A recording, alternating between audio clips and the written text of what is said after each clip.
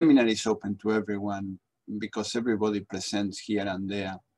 But we really think this is important, that we don't get into trouble and we really know how to use material that may not belong to us. So that's why we ask our two speakers to do it, so enjoy. And with that, I'm going to introduce Michael Ladish first. He's a scholarly communications officer and program lead at the University of California, Davis Library. He provides guidance and support to UC Davis researchers on issues related to scholarly communications, creates educational and outreach materials about intellectual property issues, and provides consultative services regarding scholarly work permissions. He also serves as the primary spokesperson regarding all aspects of scholarly publishing, barrier-free access to knowledge, changing scholarly credit mechanisms, and new modes of knowledge creation.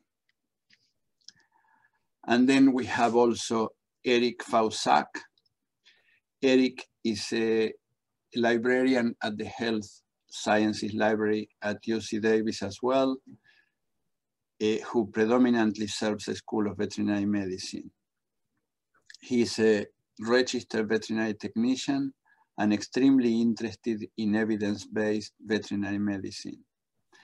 He's the outgoing chair of the Animal and Veterinary Information Specialist Caucus of the Medical Library Association and chair of the website and membership steering committee for the Evidence-Based Veterinary Medical Association.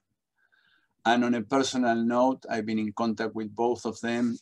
Particularly, I asked Eric for help not long ago. And these two guys are a world of knowledge. So let's listen to them. And we are very fortunate to have you guys. And with that, the podium is yours. All right, so thank you, Paco, for the introduction, and hello, everyone. I'm very glad to be here.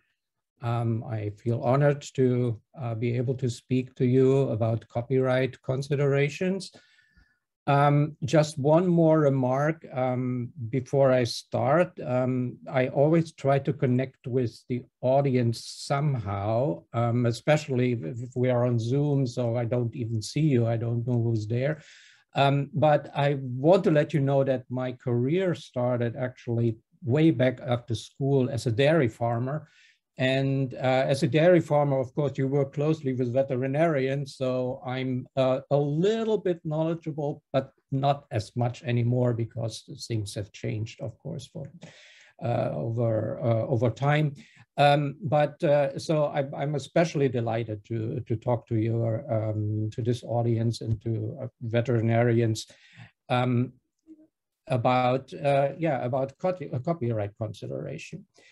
And the title is Copyright Considerations for Webinars and Beyond. And the emphasis is really on beyond, because a lot of things that everything basically that I'm talking about applies to publishing, applies to instruction and material you might show your students or provide for your students.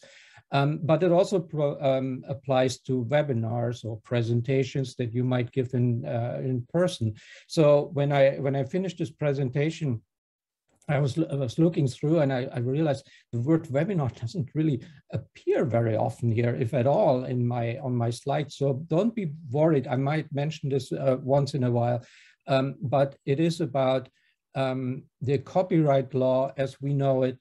And it is about exceptions to the copyright law, which is called fair use, and how to apply this. And this applies, again, to all kinds of areas where you might use material that is copyrighted, which includes webinars. So, then let me just start. And my first slide is a copyright statement. So at the bottom, you see the C, the copyright C. 2021 Michael Ladish. That means this presentation is copyrighted to me. So I'm the copyright owner. And I come to this copyright statement a little bit later again and explain it a little bit further. A second thing that I want to show you before I really dive in here is that I'm not an attorney. So I was a dairy farmer, as I said. I'm not speaking the capacity as a dairy farmer.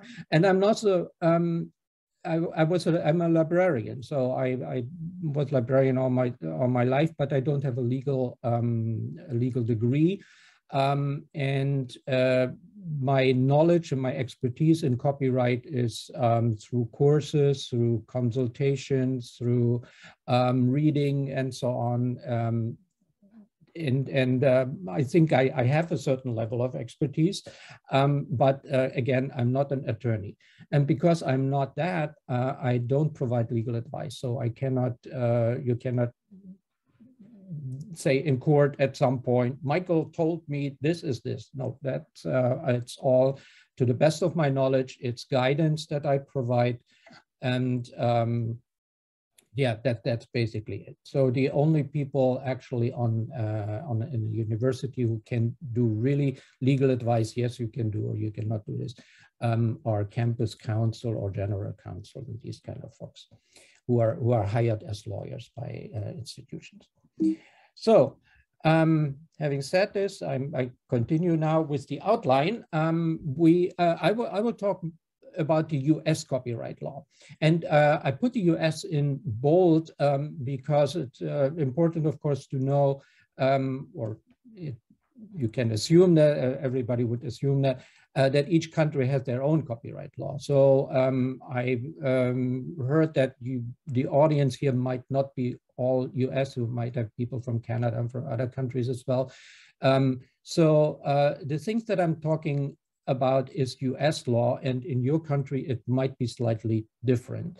There are, the copyright laws internationally are sort of streamlined a little bit because we have agreements with other countries about the duration of copyright law, for example. This is pretty much the same everywhere, but there are slight differences in different countries, and you need to apply, of course, the law of the country you are in.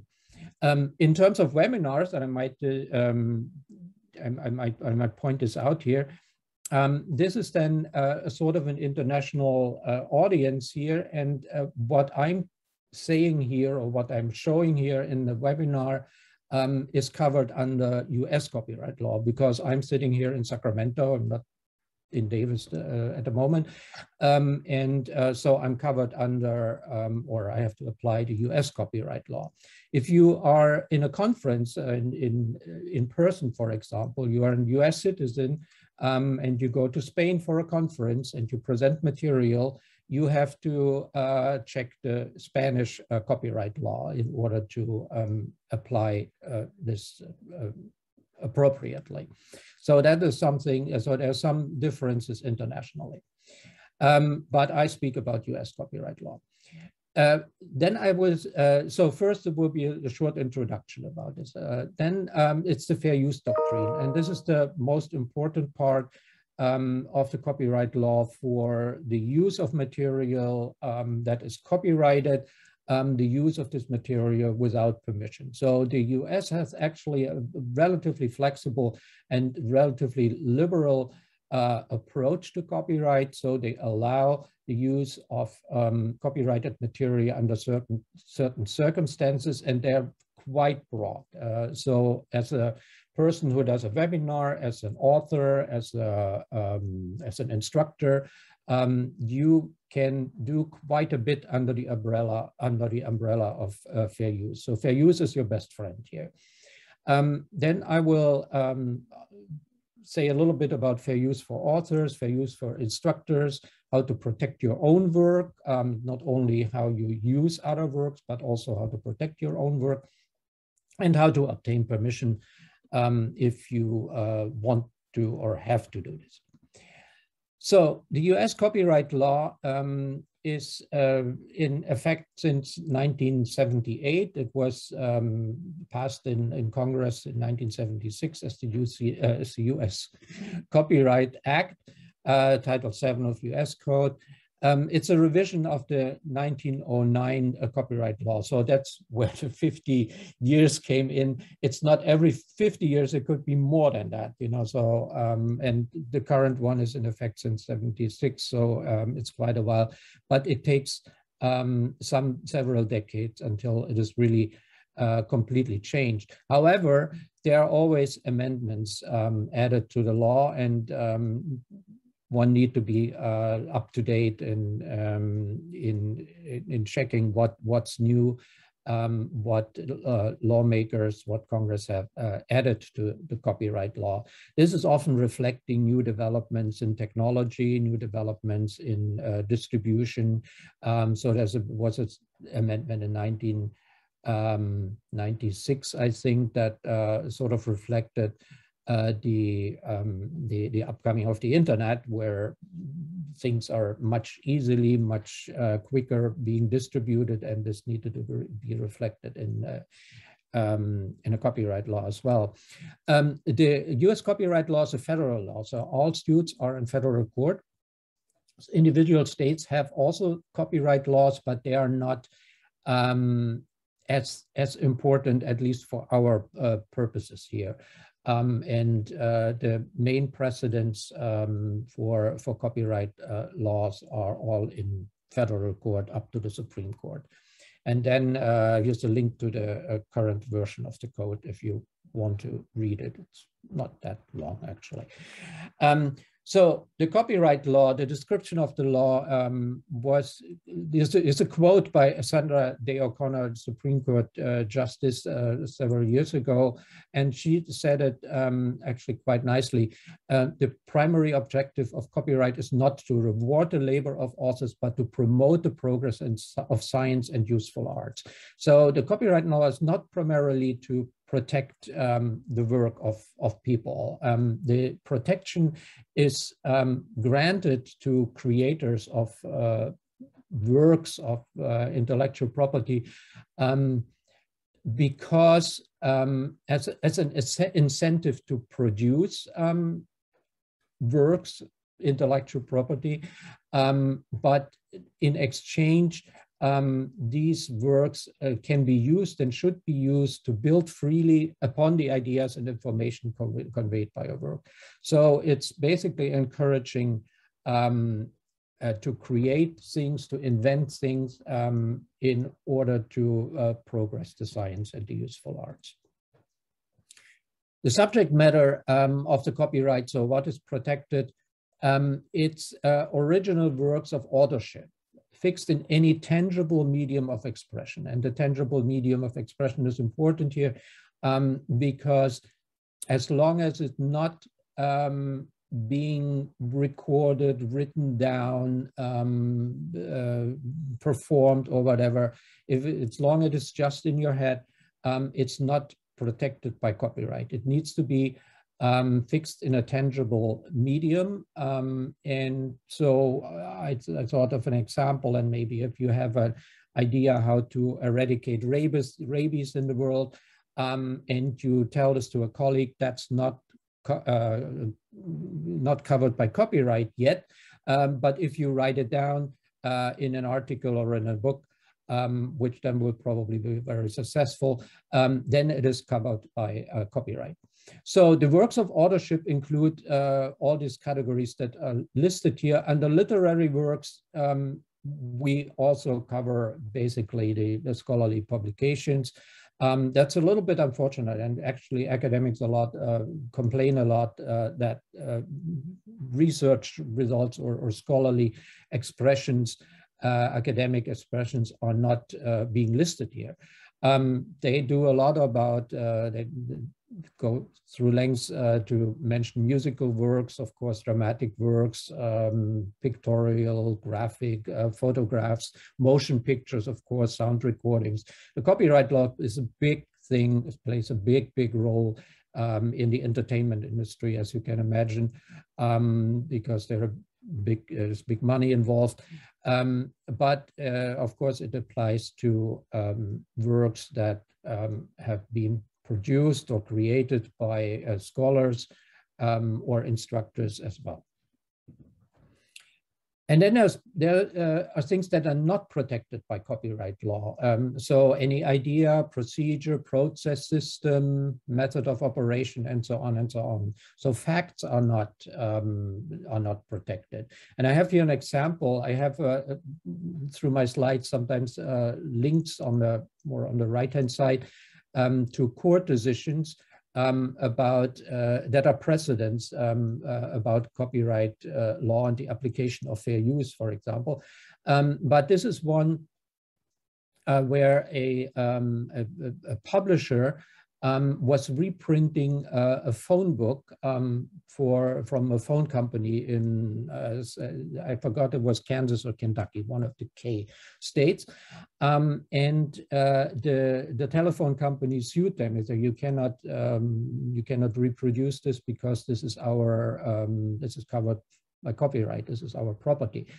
And the Supreme Court actually decided, no, it is not, because a phone book is just a list of names and phone numbers.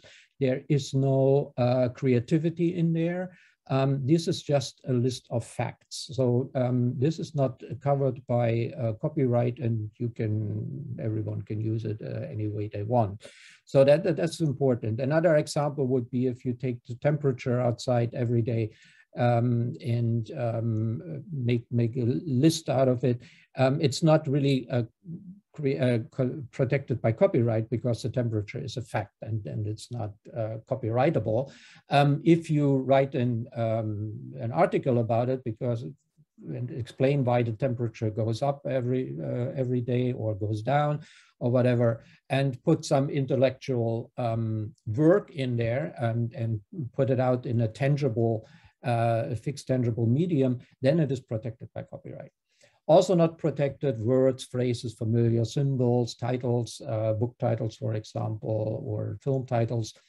Works by the US government, that's important. So everything that the US government is releasing is free of copyright, so you can use it any way you want. This doesn't apply to states, but states have individual right. And so if you want to use California things that are released by the California state government, then you better double check if you can do or not. And then there are works in the public domain that are not protected. And the public domain is material that where the copyright has expired. So this is before 1925 now, or where the copyright owner failed to follow copyright renewal rules, or where the copyright owner deliberately placed the material into the public domain. Copyright law does not protect this type of work.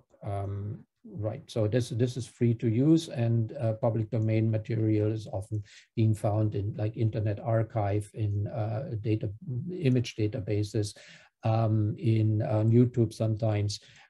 So then at the bottom is a link to a Cornell website that explains the public domain question pretty well. So then we come to the duration of the copyright. That's also important when you want to use material in a webinar or wherever.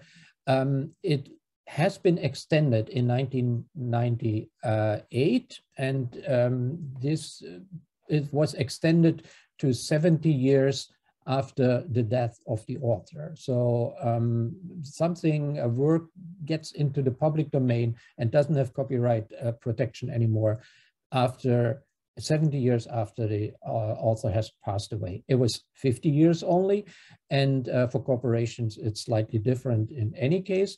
And so this Extension Act was then nicknamed the Mickey Mouse Protection Act because it was introduced at a time when the copyright protection for the Mickey Mouse cartoon character was about to expire, and Disney was lobbying heavily with the help of other big entertainment industry players to extend that. Now, so Mickey Mouse is still protected, but in 2024, this will expire as well. And I doubt that Disney will go and lobby again, because they make their revenues from other things, and the character doesn't play such a big role anymore.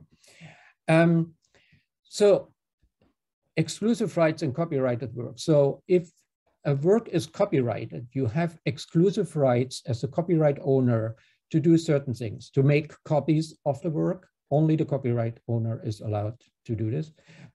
Make derivative works based on the original works, and derivative works could be translation of a book, it could be a toy based on a cartoon character like Mickey Mouse again. Movie script, it could be an audio book made out of a novel, for example. Then distribute the work, perform the work, display the work. That the last two really apply more to the entertainment industry. The copyright owner may transfer some or all of the rights to others. So that's what often happens, of course, in publishing, where the copyright owner, the author, signs a publishing agreement with the publisher and transfers the exclusive copyrights to the publisher. And then only the publisher can make copies and distribute the work and so on. And the author doesn't have any rights anymore. I come to this a little bit later in the talk again, in order to help to clarify how an author could keep the copyright and to be able to distribute the work him or herself. So yeah, I apologize that the slides are very text heavy sometimes, and I don't want to read through all of this, and I don't expect you to do this right now. Again, I will send these slides to Rafaela, and she will distribute them so you can dive in later if you want to. But this is the text of the fair use clause in the copyright law. So the copyright law has some limitations. So the protection is not absolute. There are several limitations to the copyright law. One of them, and the most important one for our purposes in academia and in scholarly communication, is the fair use one. That's the whole thing already. So that's not more. It's more than that. This is just like really a short piece of legislation here. But it says that for purposes such as criticism, comment, news reporting, teaching, including classroom use, scholarship or research, it is not an infringement of copyright if you use material that is copyrighted without permission. If you consider the 4 factors of fair use and positively sort of apply them. And I go through these 4 factors because they're really important. The copyright law doesn't provide any red lines, any really hard numbers in what you can do and what you cannot do. So I come back to when I come back to the amount, for example, there is often an assumption that you can copy like 10% of a book or 20% or 1 chapter or 10 pages or so. This is not from the copyright law. The copyright law is way more vague and always depends on the situation and depends on the circumstances. The favorite 2 words for copyright librarians, copyright officers, people like me, is it depends, because every situation is slightly different, and the 4 factors need to be applied in order to decide if you covered under fair use. Without the fair use doctrine, basically all copying for any purpose would not be allowed. So it would be an infringement of copyright law. So fair use is really, really important. There are other exceptions besides fair use. So there's exceptions, for example, for people with disabilities, people who have problems with their eyes. So you can create a copy of a book with bigger characters, with bigger letters, for example, and this is not an infringement of copyright. There are also copyright exceptions for libraries, so we can make copies for interlibrary loan to send around. So, but again, the fair use is the most significant. It's intentionally vague, so it can be stretched quite far, and it can be frustrating for people to decide, is this now fair use or is it not fair use? Because of course it would be easier if somebody tells you, yes, you can use it or you cannot. But it always depends on the circumstances. And people have, of course, we are all human, we are all different. People have different levels of comfort and of boldness. Some people say, well, okay, I cover this under fair use and you just try me.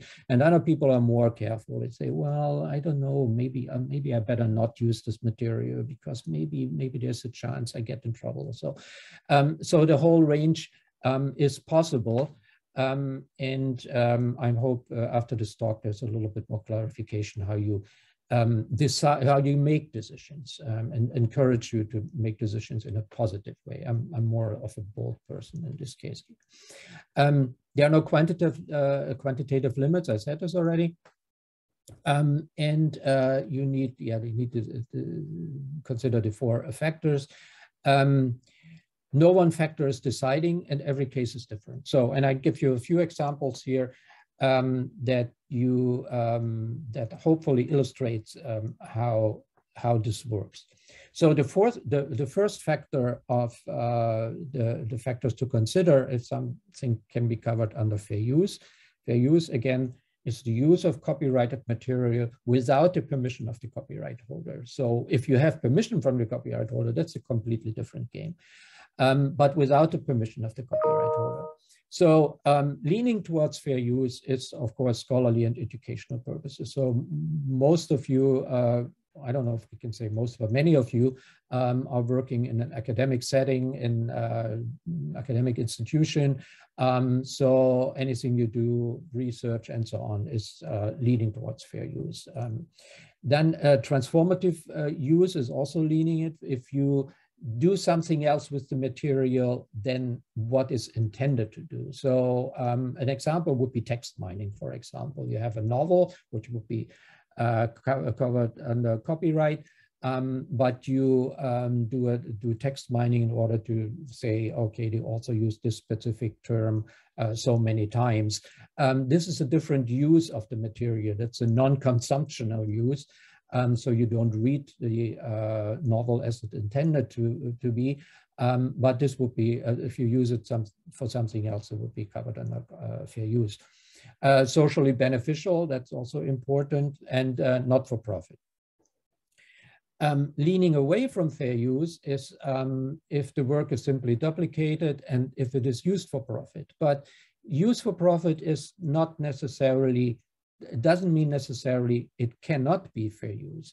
So an example that I have here, and that comes up a couple of times in other slides, is a court decision about posters by concert posters by the California band Grateful Dead. So if you are from California or live in California, you should know about them. They were very important rock band at the time, and there's still a big following. And they have an archive, and they created, whenever they went on concert tour, they created wonderful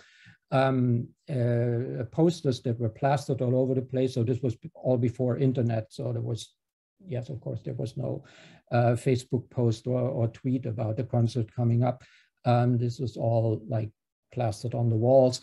But the publisher, Dorling Kindersley, wanted to publish a book that was sort of a biography, the history of Grateful Dead.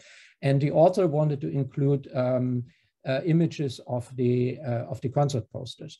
And Billy Graham, who represents the archive, or represented at this time the archive of the Grateful Dead, didn't give permission. Said, no, I don't know if he wanted a fee or not.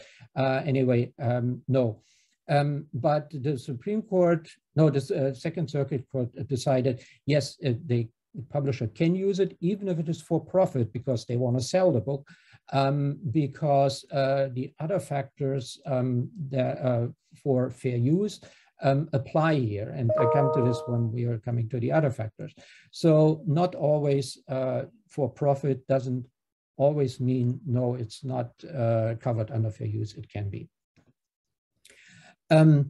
The second factor is the lowest one, or the least important one, say like this, is the nature of the copyright work.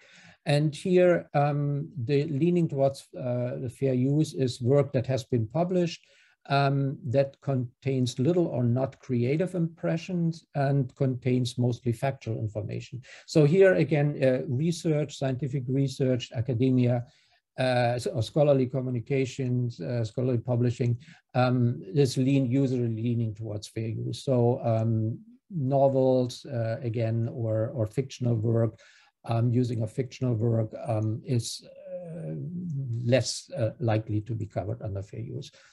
And leaning away is work that has never been published. But here again is an exception, are exceptions. It's not always clear-cut. So Harper and Rowe, for example, wanted to publish the autobiography of Gerald Ford, the president, and The Nation, the paper, the magazine The Nation, published an excerpt of it before Harper and Rowe was able to put out the book. And this excerpt, in a very short paragraph only, explained why, or reprinted why Gerald Ford pardoned Richard Nixon back then. And Harper and Rowe argued, well, this is like a spoiler. They didn't say spoiler, but this is what we consider a spoiler today. So this is the heart of the work. That's the most important part of the autobiography, and people will buy this book because they want to know why Ford did this. And The Nation basically spoiled it, and we have big harm on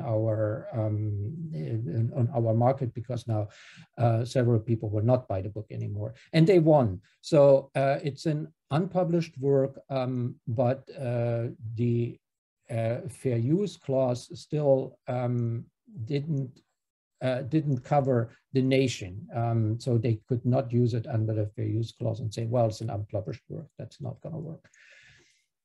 The third one, and here we come to the bright red line, is the amount and the substantiality of the use. So only limited portions are used. That's leaning towards fair use. It's not the heart of the work here. Again, it's the John Ford book.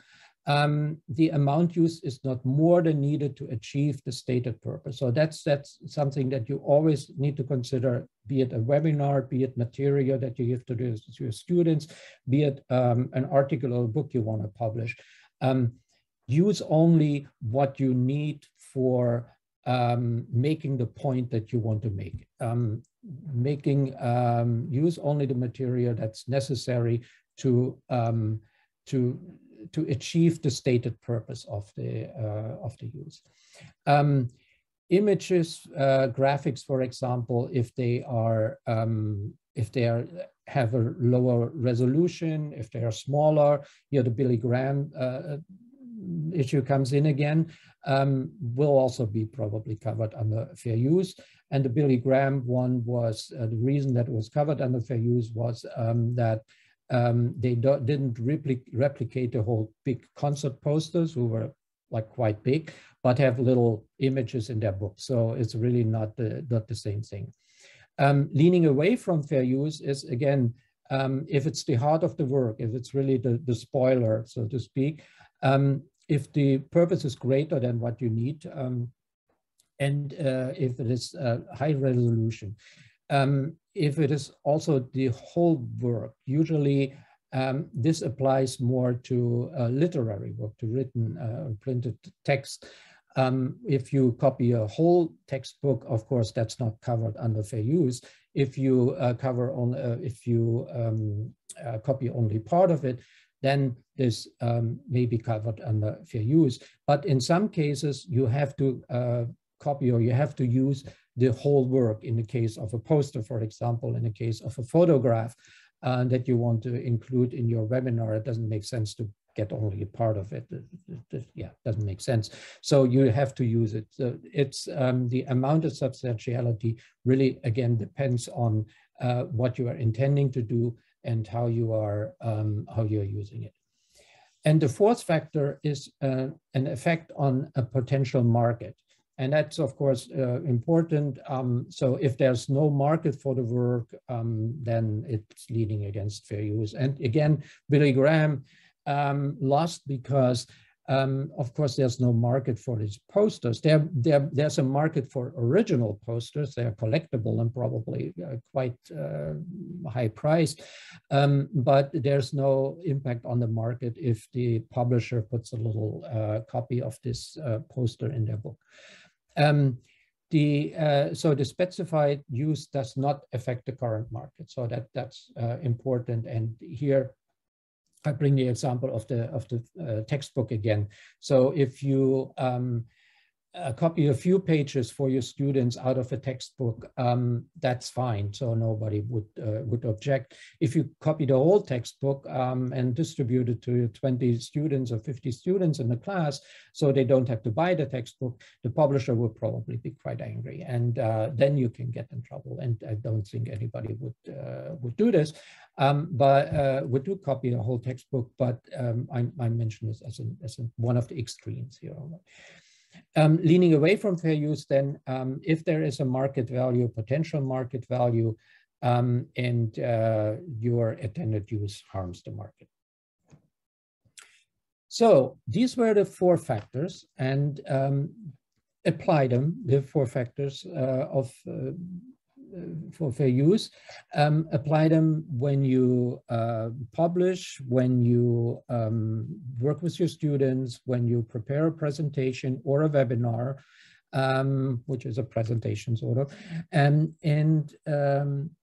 be careful, but also don't be too careful. So fair use can cover quite a bit.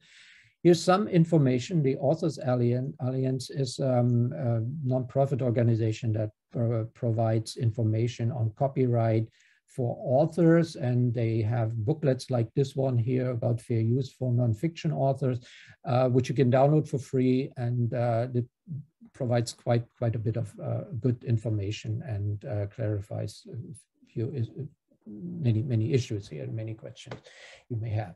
So leaning fair use is when it's used for criticism, commentary, and so on, to support, improve an argument, I mentioned this, and non-consumptive research. Make sure that the amount is reasonable, appropriate, and that the use of material is justified by what you want to do.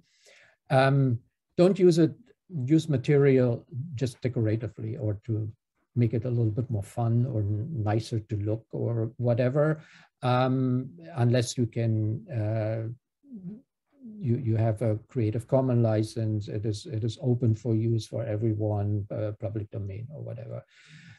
And then, of course, very important, reasonable attribution should be given to the author of the material. That's also one thing that I should have mentioned earlier already, because it's really important. You can use, under fair use, you can use material that is copyrighted without permission, but you need to give attribution to the author of the material. So you cannot just, well, not only not pretend it is yours, that would be plagiarism, but this is not only best practice, it is also something that is simply expected by the under fair use, that you give attribution and acknowledge the author. So for instructors, it is similar. Apply the fair use factors. Instructors here is also presenters. It's people like me who talk in a webinar, or you talking at a conference, for example.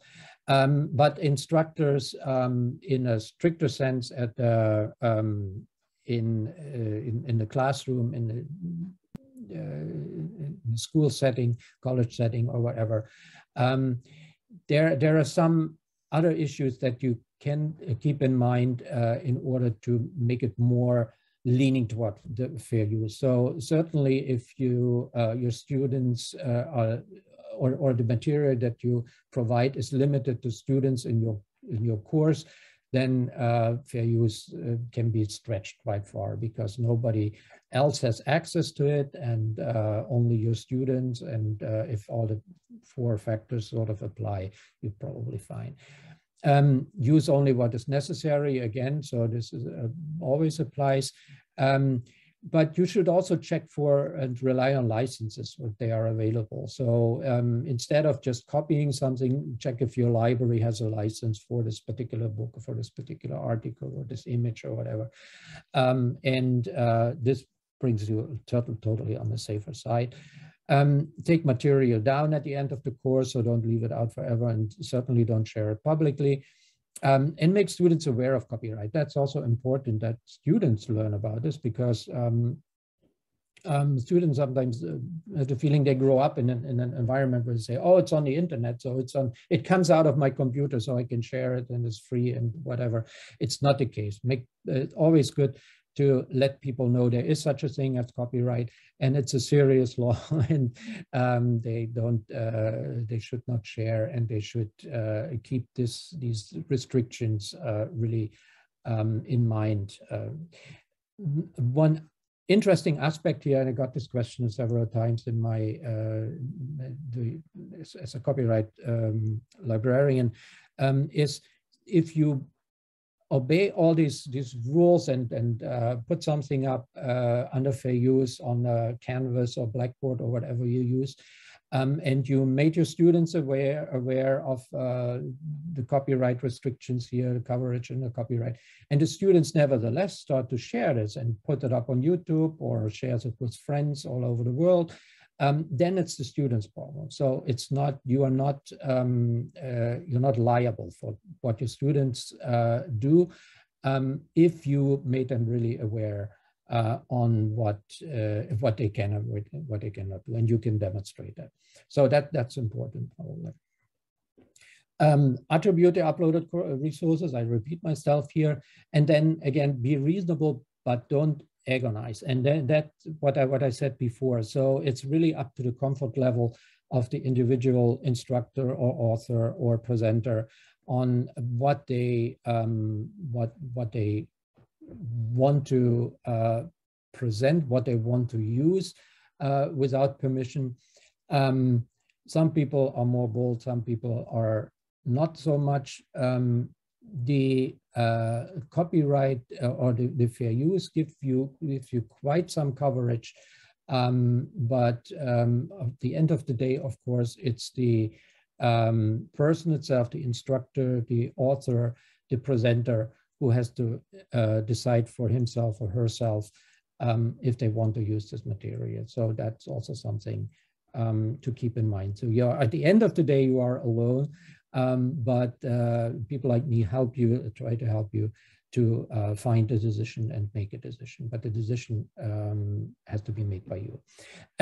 One exception is here that when you publish a book or an article, your publisher might request that you either demonstrate it is really fair use or get permission. So the publishers here, basically the publisher's agreement or what the publishers demand trumps basically everything that I said before. So if they want you to come up with permissions for an image that you use in a book that you want to publish, then you have to do it. Or in some cases, you might not use it, or you may be able to demonstrate that's under fair use, maybe an image of the public domain.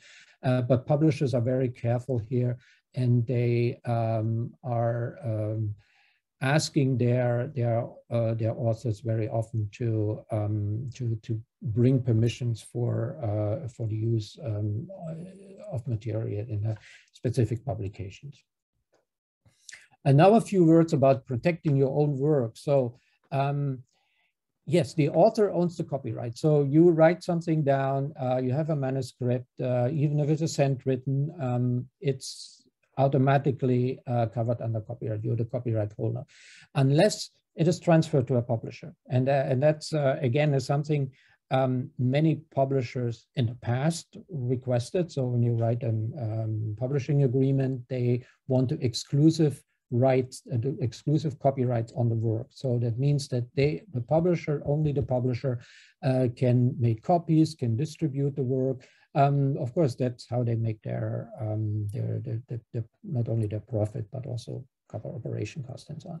So this was the case quite for a long time, and sometimes it resulted in bizarre situations. So an example is that we had a fallout with Elsevier at the University of California for a year or more, where we didn't have a subscription to the Elsevier journal, so we couldn't access them.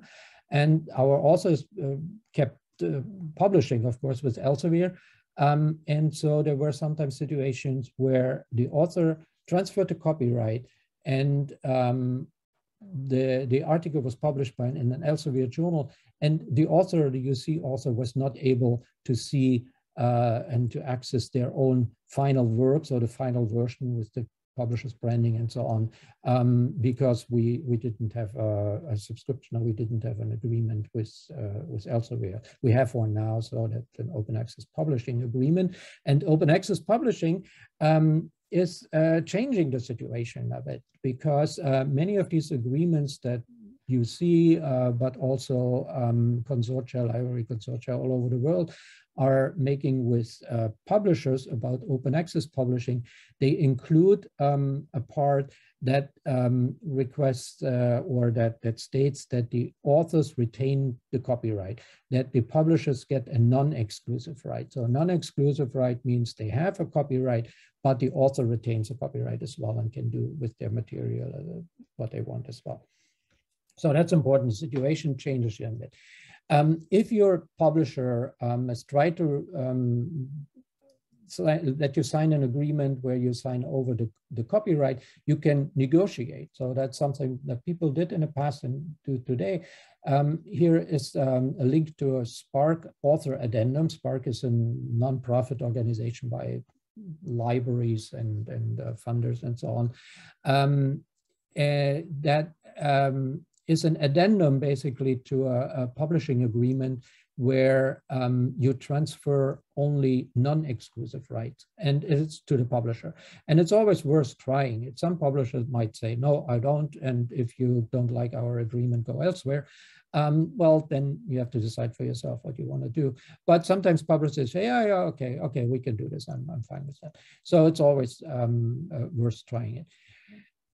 You can also register your copyright. Registering is not required. So again, once it is in a fixed tangible medium, the work is covered by copyright, protected by copyright. But if there is an infringement suit, if somebody is using your material without your permission in a way that you are not happy with and you want to sue the person, then the registration of copyright might be previous registration might be quite useful, because you can then claim, when it has been registered previously, you can claim attorney fees, and you also can claim statutory damages. So statutory damages are theoretical damages, so to speak, so you can get a lump sum, while otherwise you get only damages paid that you can really prove that you have. So it's a much harder case. So again, this is up to you if you want to do this. There's no law requiring it. But if you want to do it through the US Copyright Office. It costs, I think, $35, so it's a little fee. But it's relatively easy to do, and then there you are in the registry. For an instructor, you can protect your copyright because you have, and I have to say this is University of California. This might be different in other institutions, and especially if it is not a non-profit or public institution. A private institution might have a different approach to that. But here at the University of California, the instructor owns the copyright on their material, on the PowerPoint they present to their students, on the syllabi, everything all the course material that they create, including recordings and so on, are owned by the instructor and not by the institution. And you can do this by inserting the copyright statement. Either you put the little C in there or the word copyright and the year and your name. There are conflicting messages on different websites. Sometimes they say the name first and then the year, but it really doesn't matter. But put this on either on each slide or at the beginning or at the end, states that is your copyright, and you can do this on printed materials as well. And advise your students that this is protected by copyright. The course material is something they get from you, but it's your work, and they are not supposed to share it or send it around to put it on the internet or something like this. But when you're creating recording materials for a webinar, for a seminar, presentation, whatever, you also need, of course, to attend the copyright of others, and then we come back full circle for, is it covered under fair use and so on. So always keep this in mind. So yeah, again, that's the copyright statement. Once again, that's a little bit too big, so you might want to do a more humble approach and put it in the left-hand corner down with a small font. It doesn't really matter how big it is, but it's for demonstration reason. So, and finally, the last two slides are about obtaining permission. So if you want to use material and you are not sure, it could be, you could use it under fair use, or if you are quite sure you cannot use it under fair use, you can obtain permissions, of course. You're always free to do this. That's a process that can be easy and it can be quite cumbersome. For obtaining permission, of course, you need to clarify who's the copyright owner first. Yeah, so you need to know this in order to contact the person or the agency or whatever. So for many publications, anything written, and this applies to scholarly publications, this applies to fictional works and whatever, it's usually the publisher. And the publisher, usually on their website, they have something, a part how to obtain permission to use our material and so on. For photographs, so there's real photographs by professional photographers, films, music, and so on. The copyright owners are often licensing agents. And this is because the rights in especially music and films, this is just crazy, and you don't want to even start dealing with individuals there. And the individuals don't want to start dealing with copyright, so it's all licensed to agents, and they pay the people who are involved there quite a bit. These are, especially films and music, are areas where you have you can have multiple copyrights and layers of copyright. So in music, you have the composer of a song, you have the person who did the lyrics, and then you have a band or you have an individual musician who does the recording, and this could be, sometimes it's the same person. Bob Dylan did a lot of these things himself, but very often it is like 3 different entities, and so the different layers here are quite complicated to figure out. In films, it is even more so because there's a lot of creative people involved to make a film. So these agents, however, they may charge fees, so that be aware of that. They might ask you for a fee, and depending on what you want to do, the fee might also change. So if you use it for just a presentation at a conference, the fee might be rather small. If you want to use it for a presentation that is being made public and available for everyone and potentially has a big audience, this applies, for example, also to open access publishing, then the fees might be a little bit bigger. And I had this case a couple of months ago for an author from UC Davis wanted to publish a book in open access with a university press, and they wanted to use an image, and the image holder asked, so how many copies do you think you're going to print? And the publisher said, well, we're going to do it in open access. And then they said, well, how many people will download this book? And they said, well, I don't know, it could be thousands of people. And so they made their fee accordingly. They requested a fee accordingly. And finally, the author and the publisher decided, oh, we'd use another picture. That's not worth the trouble. So yeah, keep these copyright layers in mind with films and music, and keep the copyright layers in mind on when you use articles, when you use copies from books, for example, because the image could also have a different copyright holder. So the permissions that are being granted are usually for one specific purpose, and for the purpose of publishing this particular article. So if you copy this article, you have another purpose, and the copyright holder of the image from this article might not be happy about this. So keep the different copyright layers in mind. And then here's some ideas and or some advice what you should include when you request permission. It should be in writing. You should receive it in writing, so in an email or a written letter. Down below is a template from the University of Texas of a letter that requests permission, and you can use this, so that's easy to do. What if the copyright owner is unresponsive or says no, or you cannot identify the copyright owner? So that's especially works that are still covered under copyright in theory, but like the company, the publisher, whatever, is long gone. Nobody knows who owns the copyright actually, then it can be a little bit more tricky. In these cases, check if you have any fair use options or use alternative materials. Last but not least, there are a few links that that you can visit if you want to about copyright and fair use.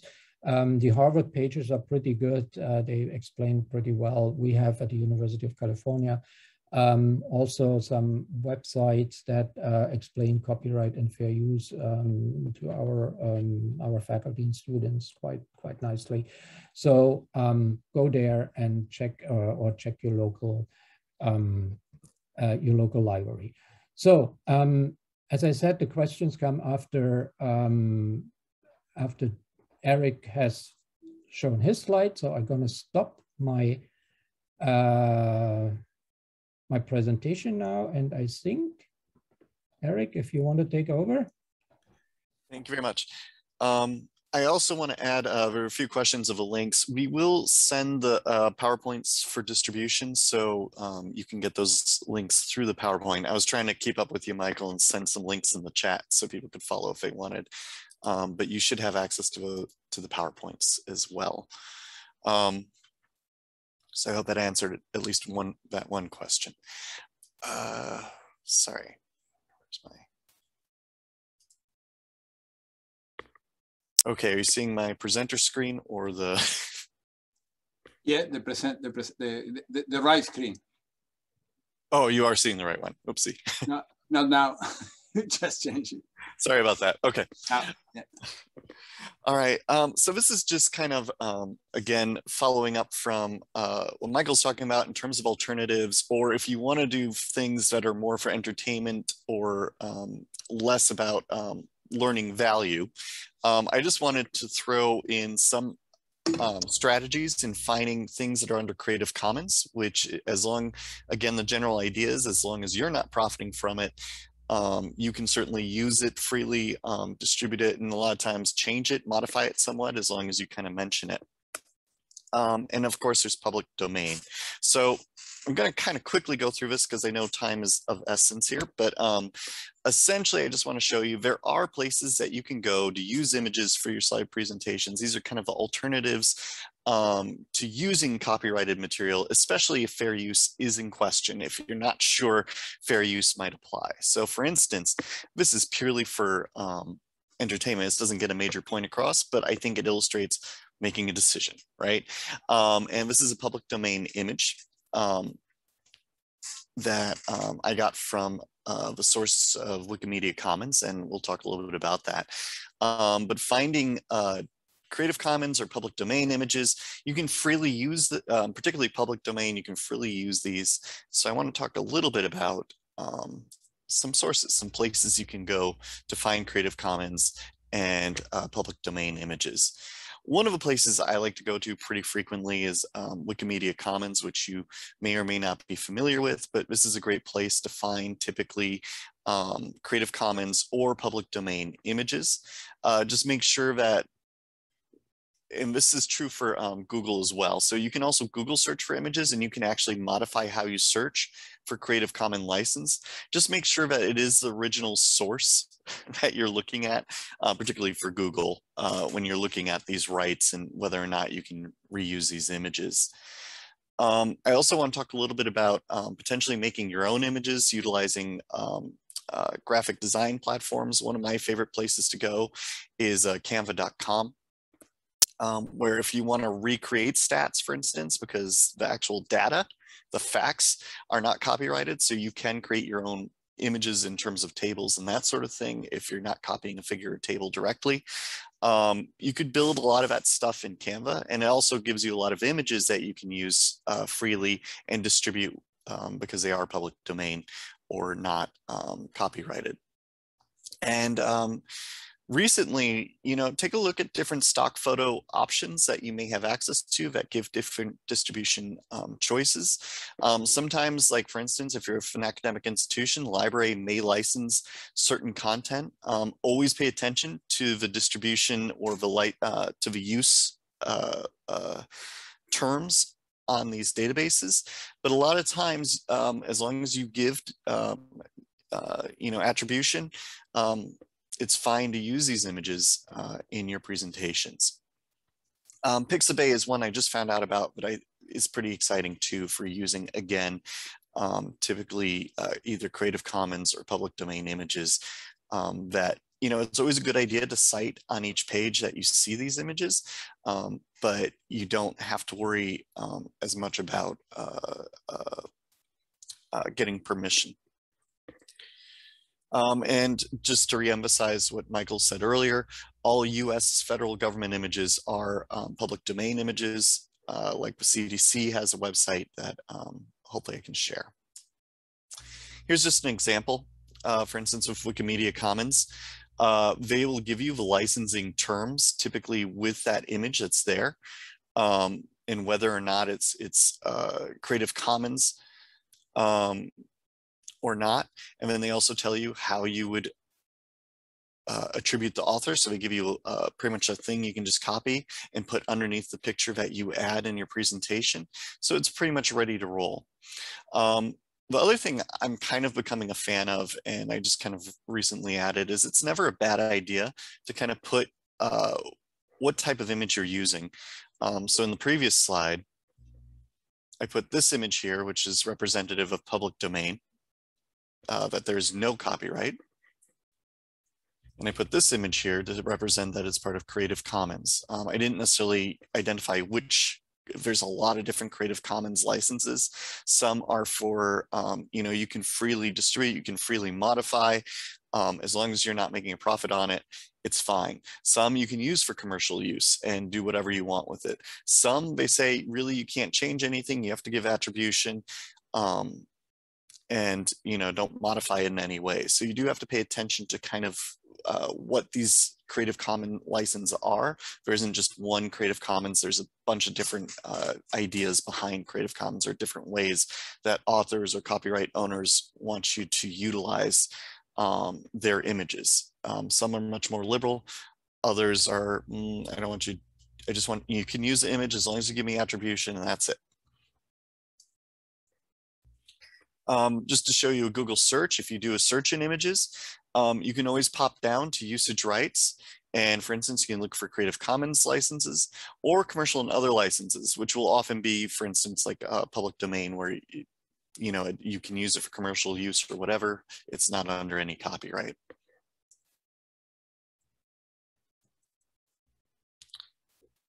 For the veterinary field, I did want to kind of talk a little bit about a few cool resources that I just wanted to bring to your attention that might make presentations a lot more interesting and fun. One is the RCVS archive. That's where I got this image from. It's under Creative Commons because they did the work to digitize it and distribute this content. But essentially, you can just put all these images in. I just put the source that's under Creative Commons. This is from 1683, a 17th century equine image. That's just a nice way to kind of add something to it. And it's okay to use because it's under Creative Commons. There are a few other places to look at, again, as alternatives. Look at open educational resources, which are always under Creative Commons types agreements. So like the eClinPath, the Ohio State Veterinary Histology sites, and the complete, and Arizona State actually did a really great job of creating a whole list of all OER resources in VetMed. That this might be very helpful for you in terms of using for your slides and your images. Again, if there's copyrighted content that has exactly what you need to get your point across, then it's where fair use applies and you should use it. But in other cases, this is a great alternative way to look. There's also, and I'm going to just show you these images real quick, just to give you a sense. But there's also the Digital Pathology Association specifically for pathology slides. And I apologize because the University of Zurich actually had a very VetMed specific one. And I was looking to see if it was under Creative Commons, but unfortunately, it looks like it's no longer maintained. I'm following up with the University of Zurich to see if they've moved it or if it's something like that. But currently this one isn't being maintained, but this is a great place that you might be able to find slides or images for different diseases or that you want to use. But I just want to show that there are a number of different places that you can use that may be under Creative Commons license that you can reuse in your presentations and lectures and are pretty readily shared. Again, I'll have a list of these links. I'll throw them in the chat once I'm done. But this is also, the slides will be distributed so you can follow the links at your leisure. And then finally, I'm not sure if you're ones to do it, but if you're interested, there's also, for instance, music. You can't just use typically any music, especially for entertainment purposes for your presentations, but there are places that you can go to use Creative Commons music for video, webinar kind of presentations that you could do to kind of spice it up if you want a little soundtrack or put in some music in your presentations. And then for videos, especially if you're linking out to like YouTube or anything like that, probably the easiest and best practice is to just put the link in your presentation and then follow that out as opposed to embedding. This was just something I kind of recently was thinking about, but I think it's always a good idea to clearly show a symbol associated with this. If it's copyrighted, I would put, this is something I got from Wikimedia Commons. Admittedly, it's fair use. It's an F in a circle is kind of a fair use idea, but it's just acknowledging that you're applying fair use for this copyrighted content. Again, it's an optional thing, but I thought it was kind of a neat idea. So it's acknowledging, you give attribution, of course, and you acknowledge that you're applying fair use in that presentation.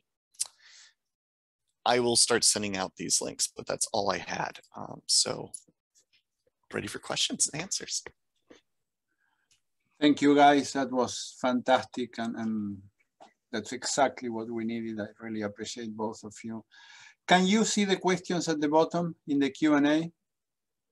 Yes, and I think we can just go through them. Yes. Starting with Taryn Donovan, who asked if lecturing in a different country remotely, which copyright laws should be followed, those from which the lecturer originates or those from the country attending the lecture. I would say where the presenter is present. So the country where the presenter resides or where the presenter is presenting from, and not where the attendees are. The reason is because you are in this particular country, and so you are under the jurisdiction of this country and not the country where your presentation might be viewed. So that's the short answer. Then the next question, somebody was at the conference hosted by UC Davis and the copyright transfer form needed to be signed from UC Davis. That was very heavy-handed in verbiage. Yeah, the course instructor recommended presenters add a comment limiting the use of our presentations because many were uncomfortable with the terminology, how to best handle this. Ooh, yeah, so sometimes these release forms and agreements and stuff, they're very, have a lot of legal language. I think the people who are creating these forms, they copy from each other. And at some point, some dumb lawyer came up with this heavy language that that covers all eventualities for eternity, basically, and for the whole world, even if this is way overdone for this particular event. It's always good to try to negotiate, and often you can, and make an amendment, an addendum, or whatever. At the end of the day, of course, the organizer or the institution or whatever who puts this up is on the longer handle, so to speak, so they can say yes or no. But if it's really unreasonable, heavy to put something like a comment or something, I agree with the exception of, for example, that's something you can certainly do. The entire list of links, I put the list, I'm not quite sure what the question means. I put the list of the links that I had of my last slide in the chat right now. So that would answer if the question was that. If the question is if you are in general can share a list of links, yes, of course you can. And I would say confidently yes, because that's a list of facts. So links are just facts. There's no intellectual property in there. And if you create a list of links for your webinar, for example, then you can share this at the end. I don't see any issues here. Hey, Michael, I think if I got it right, I think actually what they want is, can you just give us a page of all the links? Like a Word doc or something. You could always download the chat too, though.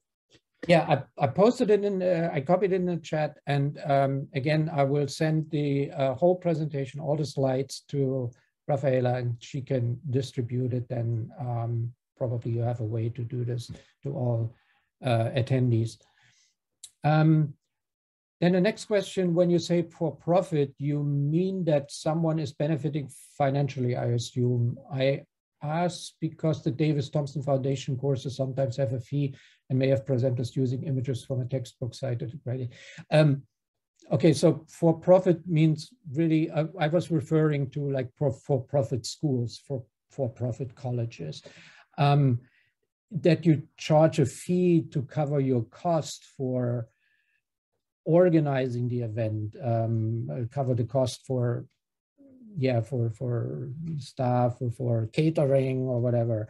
That's not for profit. That is just like covering costs. So non-profit doesn't mean no fees. So non-profit certainly can. So we have a lot of non-profit journal, non-profit publishers, for example, and they still charge a subscription because they have some cost. I mean, this is not throwing this out just for the fun of it.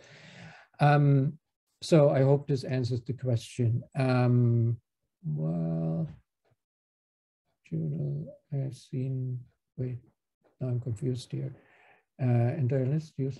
Oh yeah, if you use some material in lectures under fair use, do you still need to cite, make a reference? Yes, I would do this always. For two reasons. One is you want to acknowledge the intellectual work that somebody else has done. You would like to do this for your own work. So somebody is using your article and not even mentioning you, it's probably, you would be probably angry. So that's one thing. The other thing is you want to avoid being accused of plagiarism, of course, because if you don't cite where this is coming from, people will probably assume this is your own image, this is your own intellectual work that is in there, and you don't want to do this, of course. So citing, always cite. I mean, there are rules for citing, and but forget about them. Is make your own rules, but cite the author, the year, and the title where you found it. That's important.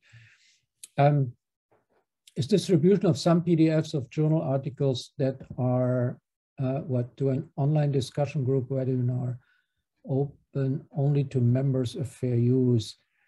This is again one of the it depends questions. So if you share a PDF or two from a journal, and this is a closed group and nobody else can see it, and they are made aware that this is copyrighted material, I don't see much of an issue. If you provide all the PDFs from a special journal issue that you want to discuss, basically the whole journal issue, that would be a little bit overdone, and I would be careful doing that. So it really depends again on the amount. It depends on if the articles are open access published or not, how old the articles are. So they're all different kinds of questions. So this is not a straight yes or no answer. This is again about applying the fair use factors, but certainly in having this in a closed environment where only a few people have access to is in favor of fair use. Yeah. And then Daniel asked a second question. I have seen conference talks in which presenters showed, oops, this is moving here, so that figures or tables from journal articles attributed to original source. Is that fair use? Yeah, that's what I was talking about. So you can use original articles or part of it if all the factors sort of apply. It's so I assume it's the academic context that's for fair use. If is there any market harm for the publisher? Probably not very likely. If you have a few figures or tables, nobody will stop the subscription to this particular journal because you made 5 tables available publicly. So that's more leaning towards fair use. And the last question, can you comment on the use of information taken from textbooks and journals and used in diagnostic reports? Does this fall under for-profit? Information is intended for clinical education. If the reports are published by a commercial publisher and being sold, then this is sort of for-profit. And that's why the publishers, when they accept the manuscript, are often asking the author to either get permission for the material, for external material that they use, or make really, really clear why it is fair use. Because, of course, the commercial publisher is for profit, even if it is used for clinical education. And the textbook publishers are even more so a little bit touchy on that, because they always have, for good reasons, they're afraid that students don't buy the textbook if material is distributed without permission someplace else. But here again, the third factor comes in as the amount that is being used. So if you use a few pictures, a few tables, a few pages even in a classroom, that's not hurting the textbook sales. If you do have the textbook as a substitute for buying it for the student, then that might be a little bit too much. So it's always like, how likely is and you have textbooks that are really relevant to your field. So this is the textbook you need in biology or chemistry or whatever. And the students probably need to buy it because there's so much in there that they need to learn. But then you might use textbooks where you need only a chapter because it touches on your specific field that you want to educate. And then it's unreasonable to ask students to come up with a quite amount of dollars for this textbook just for one particular chapter. And they wouldn't buy it anyway. They would probably find some way to get around it. So that is more fair use friendly. What are the copyright restrictions for distributing the link to the recording of this great presentation? Thank you for the great. The restrictions, so my understanding is it goes up to YouTube or some other publicly available accessible platform. And then you can share the link, of course. I'm happy to, I'm happy with that. I guess Eric as well. And so if you want to share it, yeah. So. Good news is, yeah, as long as you share, the link, and that's something to think about for presentations too, right, Michael? Like, because you can always put a link to anything, as you mentioned before, right? So, yeah, share the link freely. So I think thank you, guys. It seems that's all with the questions, but I have one more, if I may. What are your thoughts about, there seems to be two styles of acknowledging, particularly images when you give a lecture. Some people put it on each slide and put the name of the owners. And some people, and I've done that in the past, put at the end a slide with thanks to and a whole list of authors. Any preference there? I've seen both. In conferences and presentation webinars, so people do one way or the other.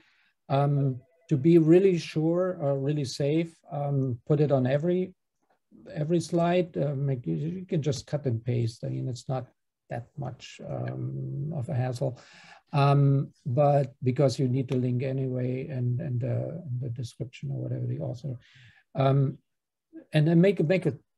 Can make it really small and unintrusive. Yeah, so there's no real rule, I would say, but yeah. I would say, also like in terms of best practice, what I've noticed is that not only for the images, but also for the content per slide. A lot of times it's great to just kind of point out that source of information per slide, not just about the image, but where you're getting that information from, or where those studies are coming from. I think it's always best practice to do it in the moment at the slide, as opposed to a big collection of things at the end. I mean, it's similar. It's similar in journal articles. So some journals require that you put the citation in the text, and other journals require the style where you have only the number and the references are at the end of it. So it's very similar. It's all over the place. Eric, one final comment for you. Thank you for all those repositories of images that you mentioned, because I'm sure many of the attendees today are pathologists. People, most of them, I'm sure, are aware of the NOAA's archives. That's a repository of gross images that the foundation deals with, and that's for public use. And it's available and it's on the website of the foundation. That's something else that people can use freely. Yeah, a lot of places. Yeah.